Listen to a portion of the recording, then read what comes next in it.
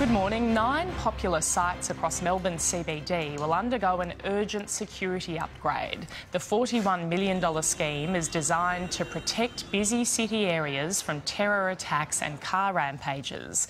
Dozens of stainless steel bollards will be installed at Flinders Street Station, while permanent bollards will be erected on the Princes Bridge. The Herald Sun reports police will also adopt a program used in New York, which will improve information sharing between officers and security staff in venues across the city.